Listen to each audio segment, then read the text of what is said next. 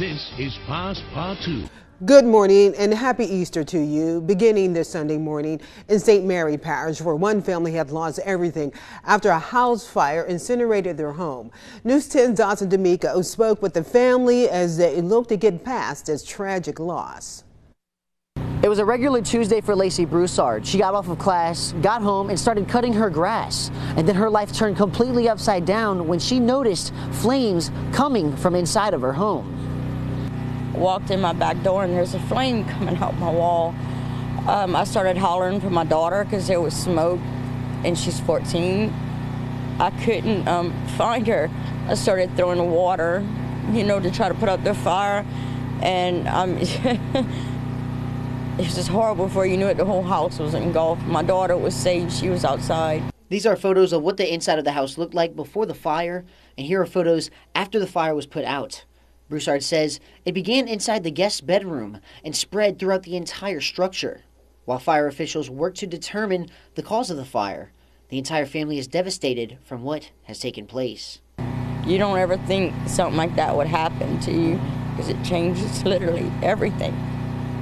Julie Broussard is Lacey's mother, who came to her daughter's aid when she needed help the most. I just support her and be with them, whatever they need. If they need me to come and help and clean, I'll come, If they need whatever she needs, Lacey gives advice to people and is reaching out for help from anyone willing to support. Sleep with your bedroom doors closed. Close them, because if fire starts, you will be saved. You can jump out of a window, fire will not spread. Please do that. Secondly, if you can help with anything, I'm not a proud person. Please help me. I need help right now. It's hard. In St. Mary Parish, Dawson D'Amico, KLFY, News 10. Some great advice there, sleeping with your bedroom door closed. Broussard says she hopes to start a GoFundMe to help with repairs. Then another fire in St. Mary Parish has the entire Franklin community devastated after a fire destroyed a historic restaurant and lounge. According to the mayor, Joe's Restaurant and Lounge, a staple in Franklin, caught fire Friday afternoon. He says the flame started around one of the ice makers, that is. This business, also owned by the mayor's family, would be celebrating 73 years this upcoming July. The mayor there telling us the restaurant once served as a place of refuge for civil rights activists. It's a very historical landmark for a great deal of people in this community. So we're very heartbroken, but God is still in control, and no one was hurt, no one was injured. I'm thankful that when it did happen, no one was in here, and I'm thankful we didn't have 350 people in this club when this happened. So we're thankful because of that. Yeah, a lot to be thankful there for. The mayor is thanking all of the firefighters who helped to put out that fire. He says his plan is to rebuild and hopes to have Joe's up and running again soon. Let's go to St. Landry Parish, where a resolution from the parish council could be going before a judge. News 10's Zane Hope spoke to parish president Jesse Bellard, who says the resolution for independent investigators has violated the parish charter. St. Landry Parish President Jesse Bellard is prepared to go to court against the parish council, saying a resolution published by the council violated the parish charter.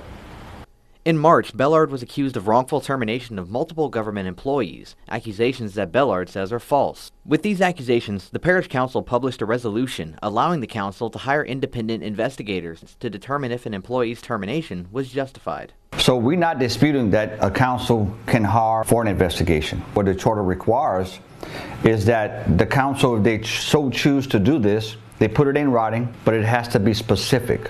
What investigation, what employee, what is the issue that you want to investigate?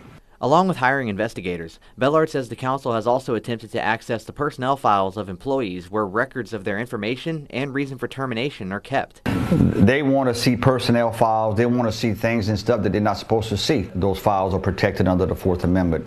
And we want to make sure that people of our parish know that if you do come work for parish government, that your personnel information is safe with us regardless of what two of the council members wants to do. Bellard says issues similar to this occurred while former parish president Bill Fontenot was in office, ending up in multiple court hearings Fontenot would ultimately win. Bellard has already hired an attorney and said he's willing to go before a judge if it means maintaining the integrity of his position and the parish charter. We got to keep this integrity of this book. We got to keep the integrity of this office. So it's not about me fighting the council.